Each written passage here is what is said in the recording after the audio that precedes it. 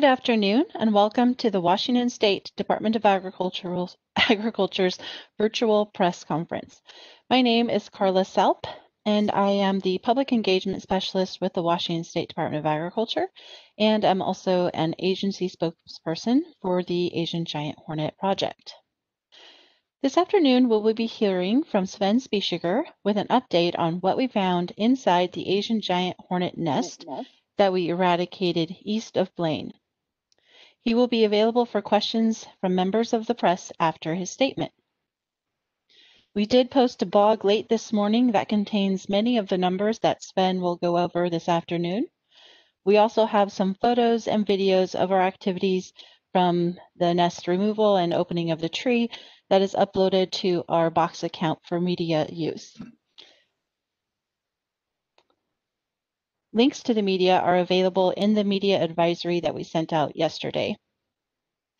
In order to receive our media alerts and press releases, you have to sign up on our news release listserv, which you can do on our website at agr.wa.gov. One last reminder to please keep your line muted to ensure the best sound quality for everyone. Sven, please unmute your line and go ahead.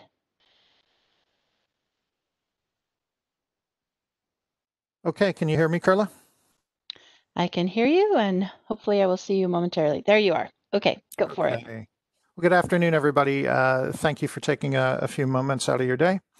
First of all, I'll give a brief recap of what's happened in the last month here. So on October 21st, Washington State Department of Agriculture trapped a few live Asian giant hornets at a private property east of Blaine.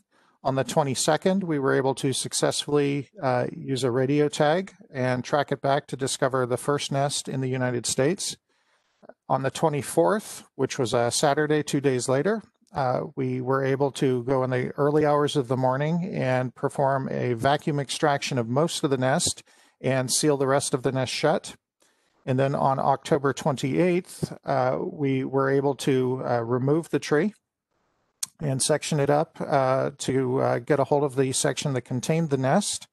And we removed that to a cold room at a quarantine facility at Washington State University. And that on the morning of the 29th, we were able to open the nest up and start the process of counting and seeing what the nest contained. Over the next few days, Dr. Chris Looney has been doing most of the counting and investigation of the comb itself, and that will continue actually with more precise measurements of the combs, but I wanted to give you some numbers. So first of all, the nest itself was 8.3 feet high in the air, and this is not entirely abnormal, as a small percentage in the native range do nest in tree cavities. It's usually lower to the ground though. The nest itself had 6 combs. The largest comb being 9 inches across, which was about how much room was actually available in the tree void itself. The stack of combs itself was 14 inches high. The combs contained a total of 776 cells, although that number is slightly questionable, as some of the cells on the outer edges may have been damaged during the removal. So it was hard to determine whether or not they were actually valid, but generally speaking, we had 776 cells. There were a number of cap cells, 108. Inside of these cap cells, there were basically queens getting ready to emerge, or pupae. And there were 64 cells that had evidence of having insects just recently emerge.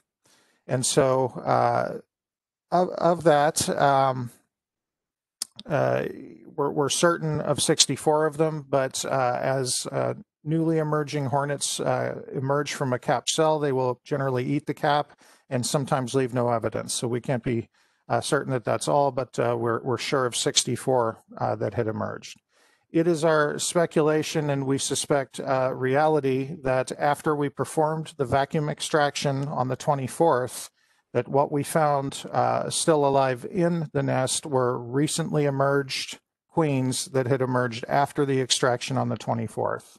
And The total numbers we ended up getting from extraction and from discovery to collecting a few outside the nest the day after the discovery, the extraction, and then the examination of the nest was 190 larvae.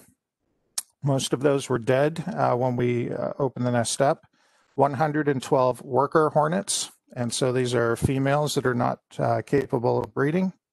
9 male hornets or drones, and 76 total queens. And when you add the additional 108 that were in capped cells, that's a total of 495 insects that we were able to, or life stages that we were able to get from this nest. In the days after the nest removal, an additional 3 queens were found dead in a water bucket near where the tree had been removed, and an additional 2 males, 1 caught in a trap right where the nest was removed, and 1 male caught about 1 road over in one of our program traps. So that is pretty much everything. About 500 hornets out of this nest. And so that's pretty much what we're reporting today. To put that in perspective, there are nests in the native range that have upwards of 4,000 cells and are capable of producing, 700 to 800 queens. Our nest only had 776 cells and about 200 queens total. So with that, Carla, was there anything else I was supposed to cover? No, I think that's it. So now we will be taking questions from members of the media. There are a couple options. You can use the raise your hand function in we're in WebEx, not GoToWebinar, in WebEx, and I will call on you and I will unmute your line and let you know that you can ask your question. You can also submit questions using the chat function, and I will pose those to Sven on your behalf. So let's just look here. Don't see anyone with hand raised at the moment. Carla, I think Dave Cunningham is raising his hand for real, not electronically. I don't see that, but let me try and get you, Dave. Dave, your line is unmuted if you have a question. Okay, because I'm in radio, I'm wondering if you could just, first of all, Sven Eric, pronounce your name clearly for me so I get it right on the radio. And then the second, well, go ahead and do that first, then the second question. Sure, it's Sven Eric Spieschiger. Spieschiger, okay. And could you describe in layman's terms why it's important to get rid of these hornets? Oh, certainly. So first of all, this is an introduced species that is not supposed to be here in the Pacific Northwest or in North America at all. They definitely compete with our native species. And as we were able to observe, they certainly can impact wasps and other stinging insects by basically eating wasp nests, and that's going to have an impact on the ecosystem. But most importantly for us here is they are known predators of managed honeybees, which of course we use for pollination of many of our most important crops. And it's just one more thing that the managed honeybees don't need to deal with.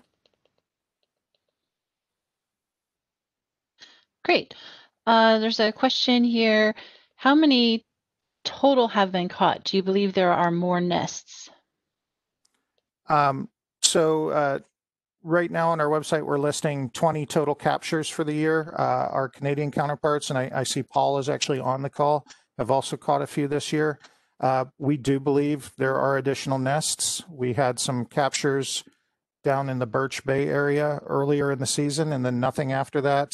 We've had some captures over in Blaine, so quite a bit to the west of where we were finding this nest, and then also down in Custer, which is nearby, but far enough away we would suspect the source is another nest as well.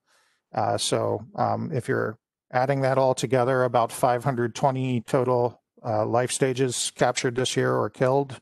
And yes, we do believe there are other nests. Great. Michael, I'm unmuting your line so you can ask your question.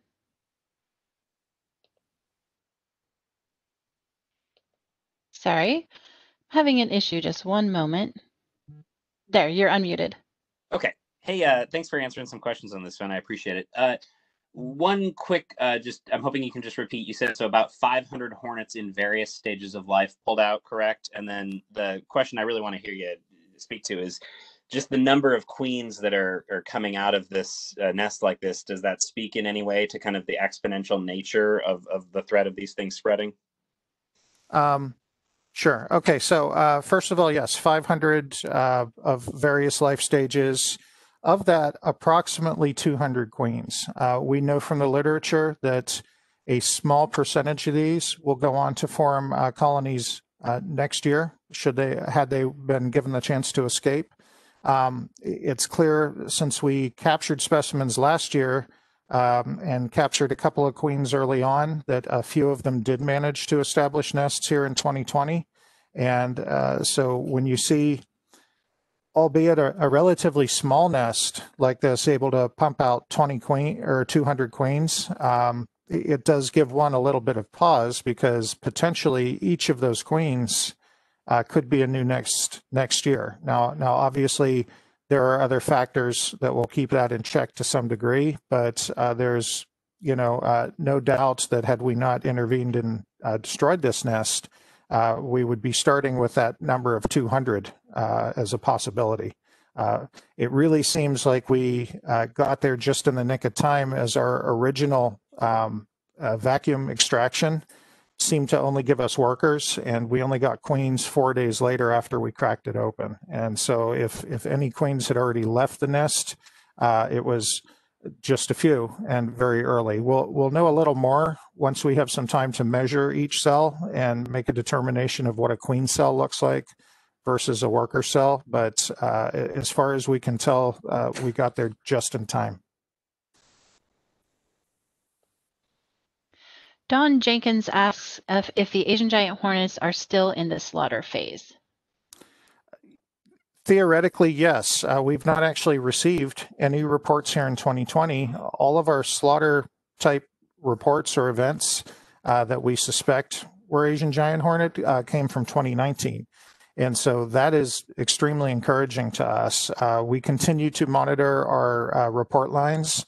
And of course, we have a special line for beekeepers to call if they're actively experiencing an Asian giant hornet attack of one of their hives. And so, we don't expect that it's over for the year, but feel very fortunate that we haven't actually experienced one here in 2020 yet. John Ryan, I'm going to unmute your line so you can ask your question. I think you're going to have to unmute your line. I'm having an issue with being able to unmute lines.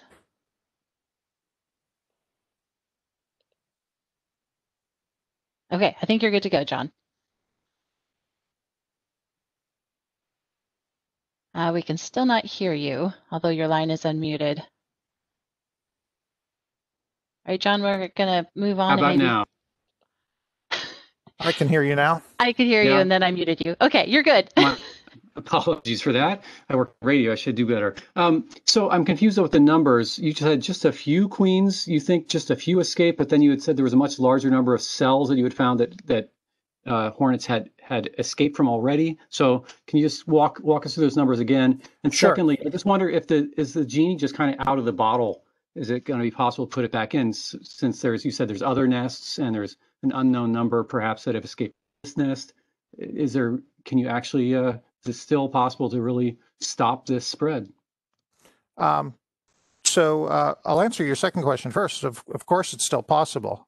We have, over 1,000 volunteers out looking, and those who aren't actually actively trapping are calling things in whenever they find them. And now that we have a little better idea of how to track and locate a nest, we can respond a little more efficiently moving forward. So yes, I'm still cautiously optimistic. If I had told you we had 17 different hits in 17 counties, I'd say the genie was out of the bottle. But right now it's just us and British Columbia, and it's a fairly contained event at the moment. So yes, absolutely, it's possible. So to clarify the question, so there were 108 capped cells. Those queens aren't going anywhere.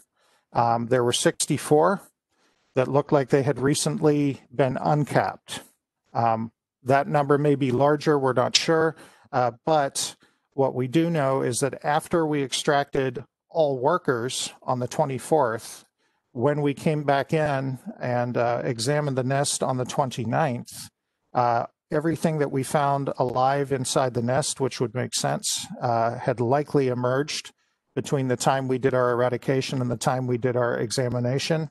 We ended up with 76 queens there. And so obviously 76 live queens is more than 64 uncapped cells. So some of them obviously did a very good job eating their cap, but it's possible that some had emerged before we did the vacuum extraction and eradication on the 24th, but it's not entirely likely. It looks like we got there in time. So some of them may have escaped. That is evidenced by the fact that 3 of them were sort of captured after the fact, hanging around in the area, found in the landowner's bucket of water there. It's an unknown number, but it's believed to be a very small number that may have emerged prior to us doing the eradication. Frankly, we're encouraged because of the number of queens we were able to count and kill and basically make an accounting for. So hopefully that answers your question. Great. And Key Relier, hopefully I finally got that right, from the Bellingham Herald, asks, she's needing some clarification on the number of queens. There was 76 mentioned and 200 mentioned. Can you help clarify that number? Sure.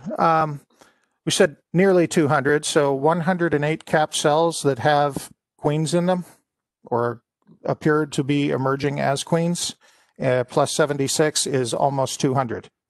So plus the additional 3 captured outside the tree afterward. Does that clarify?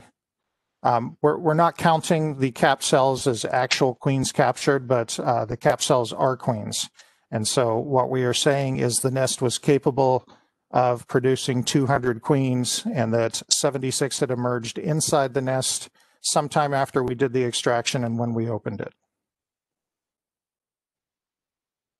Okay, there's a few questions here that are all related around the queens. I think we've pretty much answered them, but there's a question from Cairo Radio. Would the 76 queens have each gone off and started their own colony next year? And do you believe there are still 2 other nests in Whatcom County? So yes, in theory, that's the purpose of the queens is if you read the literature from Japan and the other parts of the native range, once the queens emerge, they'll hang around the nest for about 10 days, apparently. And at this time, they'll be taking a meal from the workers. Well, we had already removed the workers, so they weren't getting meals. A portion of those actually will never end up surviving because they didn't get enough nutrition before leaving the nest. The rest of them that leave the nest, should they get proper nutrition, will be mated with males, should there be males waiting around outside the nest. And this is kind of how it works with them. And then they will go off, and I saw a question pop up in the chat, and this should answer that question. They will spend the winter as a mated or an unmated queen, usually in an earthen cell or some other protected area in what we call diapause, which means they're asleep for the winter. And basically, that's how they go through the winter. And in theory, they wake up in the spring, and a small percentage will go on to found new colonies. So I think that answers that question. And then another one I saw in the chat. Great. It's a question from Good Morning America. Did you retrieve all the queens and the rest of the hornets? Do you think you got them all? I think is basically the question. Did you got them all? There's no way for us to ever be certain whether or not we got them all. As I said, we basically, when we did our vacuum extraction on the 24th of October, it was all workers. However, after we removed the nest, there were 3 queens kind of hanging around the area, and a queen from another nest would not necessarily come back to that area. There would be no reason to do so. Obviously, there were at least three that were out and about. We would have no way of knowing how many more. The reason we would have no way of knowing is the hornets are capable of reusing cells. And so it is in theory possible that more queens were produced earlier in the year, but it's not likely. And so basically from the counts we have, we're very close to having the majority of them, but I can't give you an absolute certainty that we got every single one from the nest. Thanks, Sven. Just going through the questions here. I have a couple of hands raised, but I think that all of those people have already asked their questions.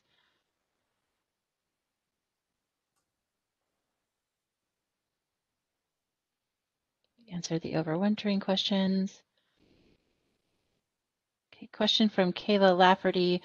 You mentioned some nests can be as big as 4,000 cells, so this would be considered a smaller nest. Why do you think that is, and what does it mean? Well, first of all, if we have a population going through from one year to the next that started with one queen, you do kind of have a bottleneck, if you will, genetically speaking, and they just may not be as healthy as some where you have a lot of input into the gene pool, so to speak. And so that's one possible explanation. Another possible explanation is the tree itself only had 9 inches in diameter for them to grow.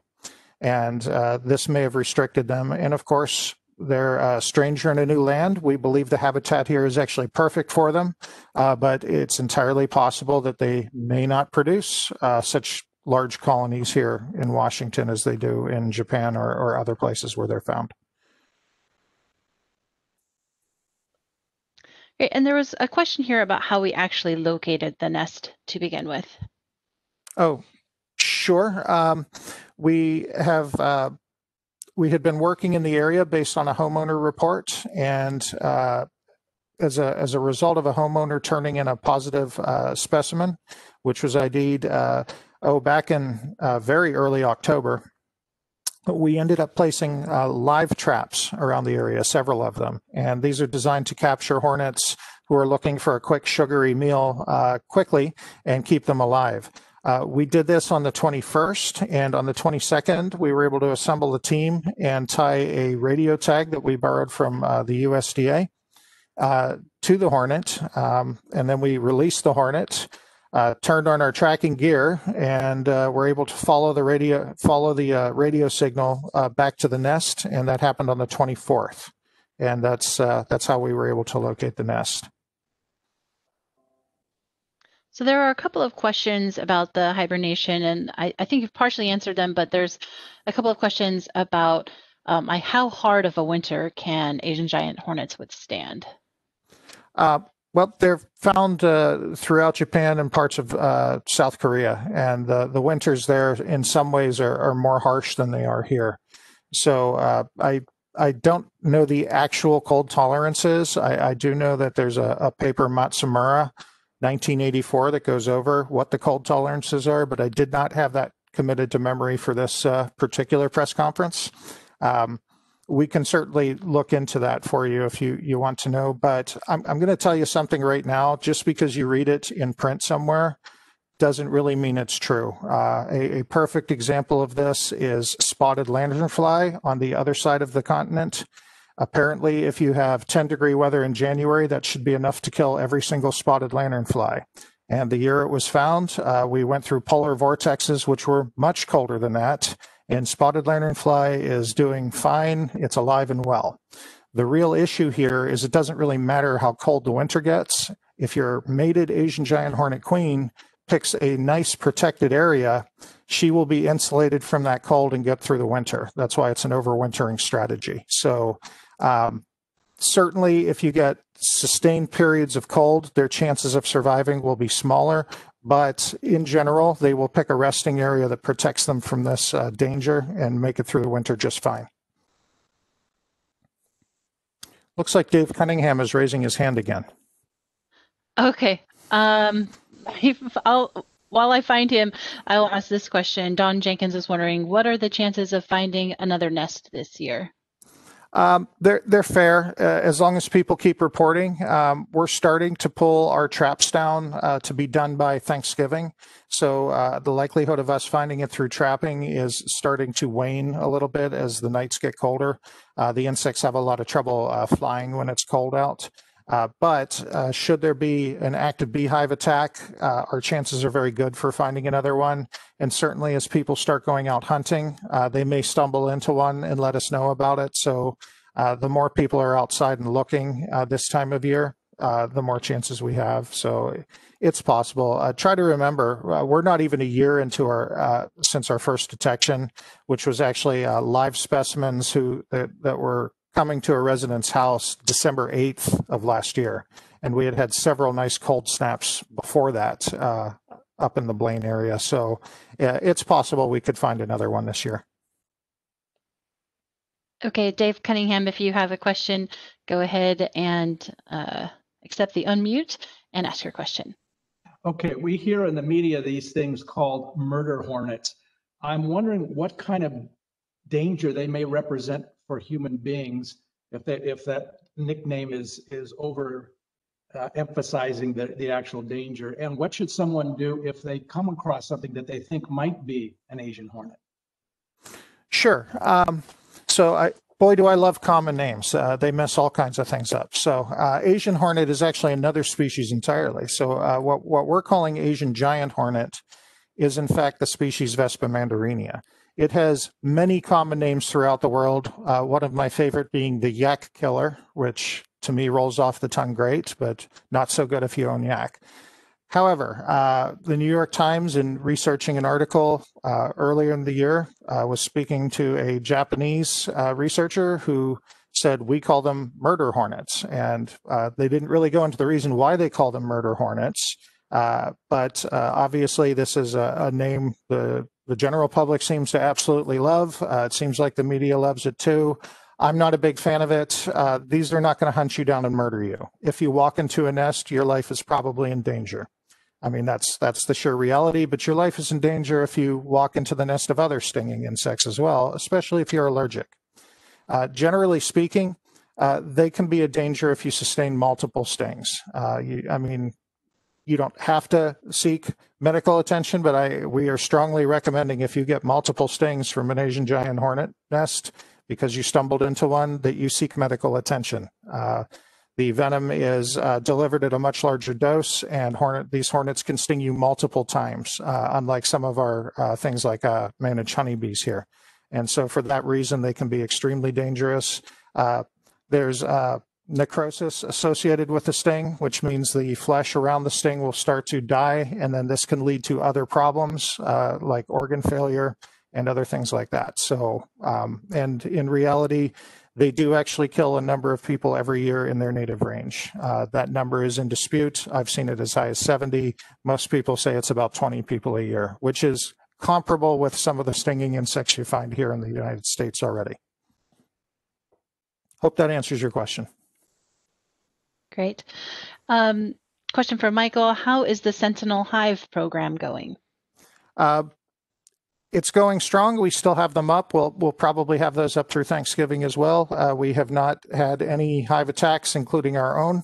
And so right now, unfortunately, it hasn't paid off. But again, we're not sure how effective our traps are. We know they catch them, but we wanted to try every trapping method possible. And the Sentinel Hive program was one that showed some promise.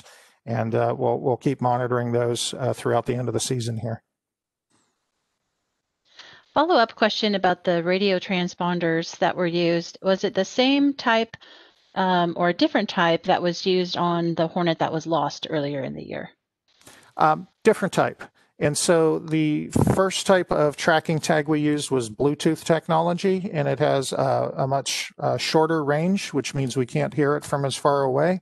And the battery life is quite a bit shorter, lasting 12 hours, maybe just a little bit more. And so pretty much you have to be able to keep up with it and stay pretty close to it to be able to track it.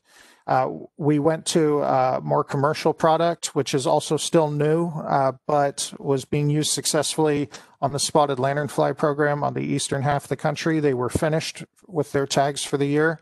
The shelf life on those tags basically would render them useless by the time their next research season came around. And so they would have gone to waste. So they shipped them out here. We immediately put them into use like 2 days later after receiving them. and got them to work very effectively. We have our own tracking gear here now in Washington, and we'll be returning those to APHIS, but ours are of a similar make and model, if you will. And we were very happy with those. In fact, we were able to recover the tag inside the nest when we examined the nest on the 29th. And the tag finally stopped blipping probably about 2 weeks after we activated it. So we got about 2 weeks out of that, which gives us a lot more time should they fly past us. And since they can fly, I believe, up to 50 miles an hour, they're awful fast. They're a lot faster than us older entomologists trying to chase them through the woods. So just a real advantage to switching to that. So John Ryan asks, is all the work on giant hornets reducing what can be done on other invasive species? So I think this is reference to our resources within WSDA, whether they're being diverted from other invasives. John posed a follow-up question if I'm incorrect there. No, actually, this comes from a separate pool of money. The only thing is that the people that we have to implement our various programs, and by other invasive species, I'm assuming you mean things like Asian gypsy moth, which we're on top of that. We'll be Carla will be talking to everybody about that pretty soon, I'm sure. Vineyard snail in the Port of Tacoma is going strong. In fact, we're making quite a bit of headway there. And then, of course, our survey work for all the other invasive species that attack crops are things that we're still on top of. Most of these come from separate pools of money, though. The only thing I've heard that's actually eating into invasive species funding, at least from the federal level, is the recent detection of Asian longhorn beetle in South Carolina is going to make us have to tighten our belt a little on other things. But you know what? We're all in this together. If South Carolina fails on that, maybe we have to deal with it someday. So we're keeping up our end of the bargain here in Washington, and they're doing what they need to do over there in South Carolina. So.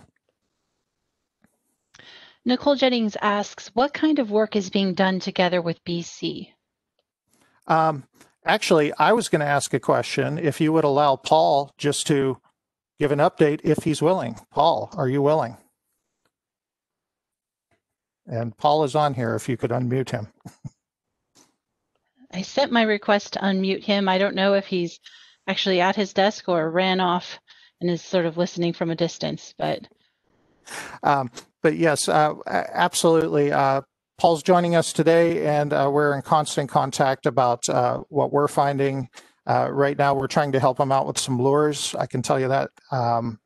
Certainly, I was hoping he might jump on here and give us a little update on what they're finding, which I don't believe is related to our nest. It's far enough away that it's probably a separate incident, but I don't want to put words in his mouth. So I would invite him to log on if he gets the opportunity. But yes, we've been working with them as closely as we can. We did host Conrad Berube, who's also with the provincial government up there, and he came down to shadow us for a bit. Hi, Paul. Welcome back. You willing to speak for a bit?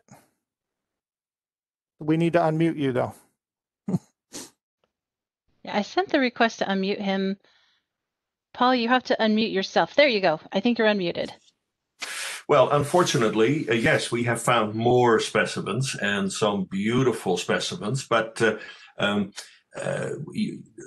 real epicenter appears to be in your state, not out here in British Columbia, and it is only in the border area where we have so far found these specimens, and except one that is a male, it turns out quite far away, about 70 blocks. I don't know how many miles that is, but maybe altogether 10 miles north of the border.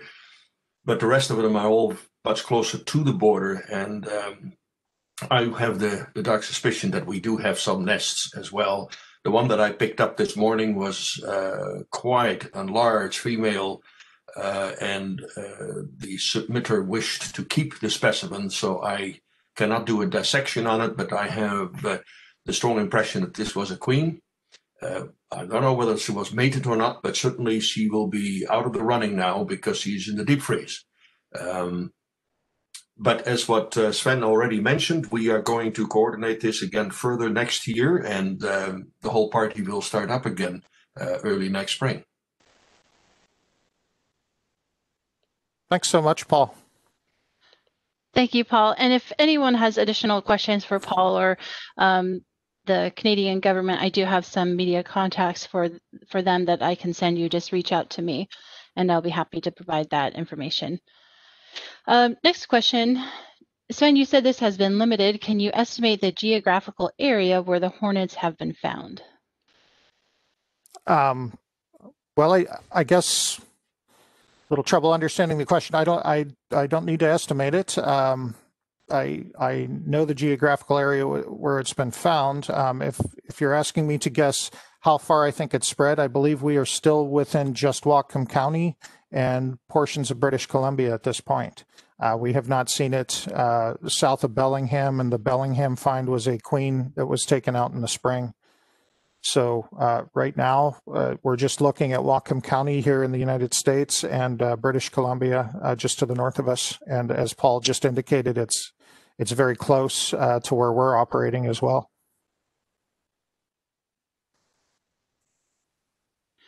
Thanks. And I think you answered part of this question already, but the first part, how did they get here? We'll never know.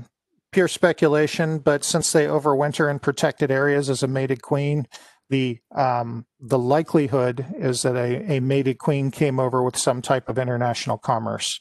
Could have been a vehicle, could have been wood chips, could have been hay bales, could have been anything really, but that is the most likely scenario. Secondary scenarios are somebody smuggled it in to raise them as food. These are sought after food items in their native range. That we have had some interceptions of brood in both in Vancouver and in Portland in the past, but that is extremely unlikely. I think most people don't want to travel with such a thing, and it would be difficult to do so and then get it established. So to us, it's speculation, but it's likely that it came through international trade as a mated queen.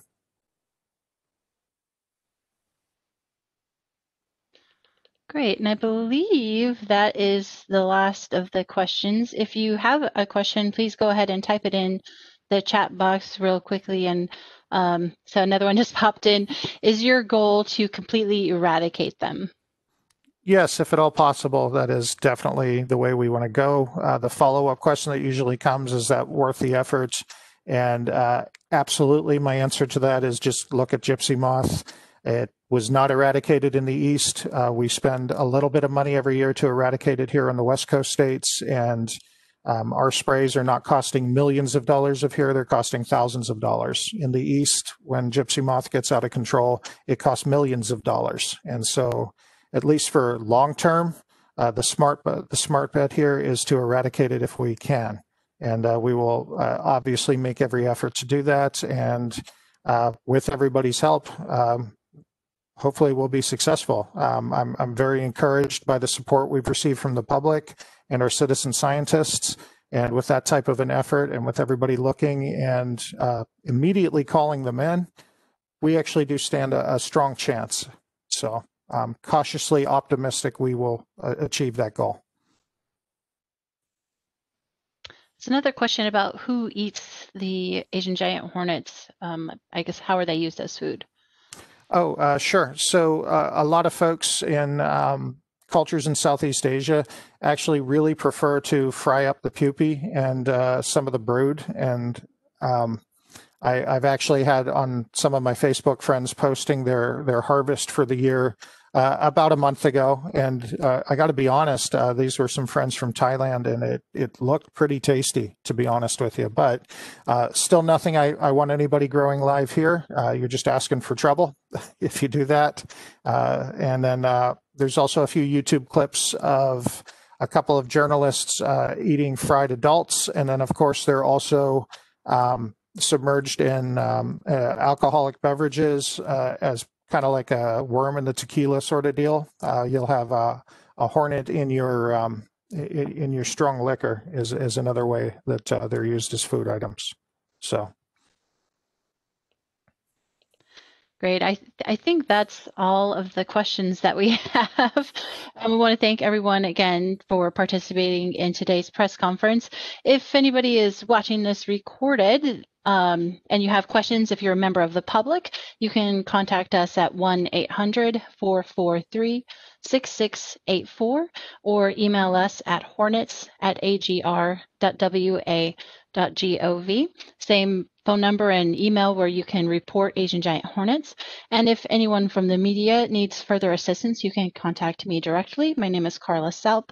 My email is ksalp, S as in Sam, A-L-P as in Paul, @agr.wa.gov. Thank you, everyone, and have a wonderful day. Thanks, everybody.